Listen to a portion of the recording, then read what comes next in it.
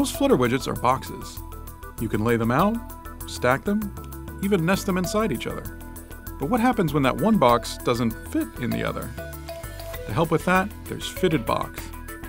Just give it a child widget and a box fit that describes how it should make its child fit, and it will scale or clip its child automatically.